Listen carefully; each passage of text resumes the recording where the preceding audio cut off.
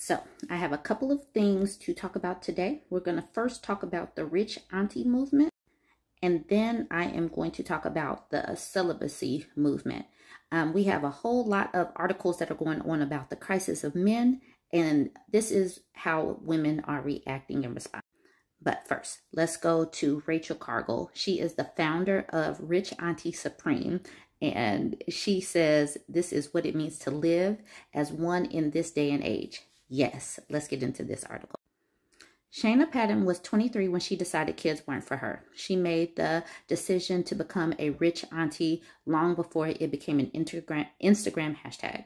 Now 35, she's a travel agent based in Rochester, New York. She decided that kids weren't for her after watching a sibling's parenting journey.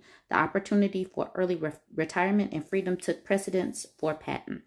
When I met my husband at age 20, I wanted 7 or more kids, she tells Essence. My baby brother had his kids first, and then she saw him struggling with these. She was like, that's not going to work for my retirement. So where did she go? Let's continue. Patton is one of the many 21st century women choosing not to have kids. A 2021 Pew Research survey found that 44% of adults between 18 and 49 without kids say they do not want to have kids. 44%. That's an increase of 7% from 2018. For anyone not aware of what a rich auntie is, it's a woman who chooses to live a child-free life. And no, this doesn't mean she's dysfunctional, less of a woman, or joyless. Research shows women without kids tend to be happier. They may also be richer too. The Federal Reserve Bank of St. Louis found that single women with no kids has $65,000 more in wealth in 2019 compared to child-free men at $57,000. Single mothers, on the other hand, had only $7,000 in wealth. And the disparity of races is definitely there, with single mothers that are Black having even less wealth. So that's something to keep in mind. That said, being rich in this context isn't all about having more coins to yourself, but it's also about the sentimental riches that emanate from a woman's choice to be child-free. Choice is important. You guys know I've spoken about it. I am a mom and I'm a wife, but that was my choice. I am here for choices for women. I want us to live in the lives that we choose. So that's important to me. It's an Instagram community that she founded in 2020 that now has 100,000 rich aunties or supporters. So look up Rich Auntie Supreme on Instagram. Let's support this lady and let's support this movement. Now for part 2 with the celibacy movement. All right, now let's jump into this article from last year. Why are more young women turning to celibacy? It's easier that way. This came out February of last year. All right, let's jump into this article. Gemma, 24, has recently turned to celibacy. Sometimes I've had sex I really didn't want. I just went along with it as I wanted to feel wanted rather than really liking the person I was with. I've just become so disillusioned with the whole culture of heterosexual dating. It's much easier this way. A growing number of young women like Gemma are rejecting sexual liberalism and embracing celibacy instead. Studies in recent years have reported young women trend towards being less sexually active, launching their sex lives later on, and having fewer sex partners than earlier generations.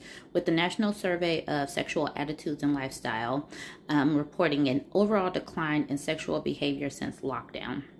So all these men talking about body counts and 304s and stuff, they are not really looking at trends.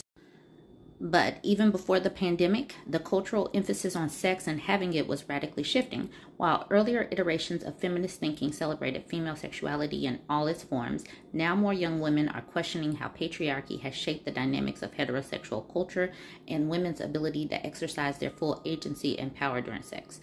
Critiquing heteronormativity and patriarchal dating scripts is essential reasoning for many young women's turn to celibacy. The current nature of heteronormative dating means that it's enjoyed by men in positions of privilege and power who rarely have to acknowledge their faults or rectify the harm they cause.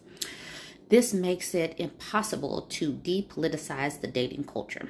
Now, I do want to say that I am just reporting. The celibacy thing, if you choose to do it, cool. I am not putting shame or judgment on women that choose to have sex. I just want to put that out there.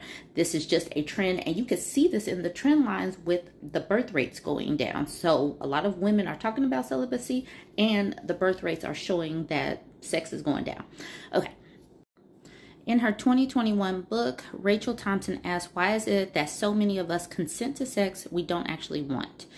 The solution, Thompson says, is a radical change in our sexual culture, now empowered by an influx of new theoretical and cultural ideas about what sex and sexual ethics actually looks like. A wave of newly celibate women are igniting a global conversation about sex, power, and agency.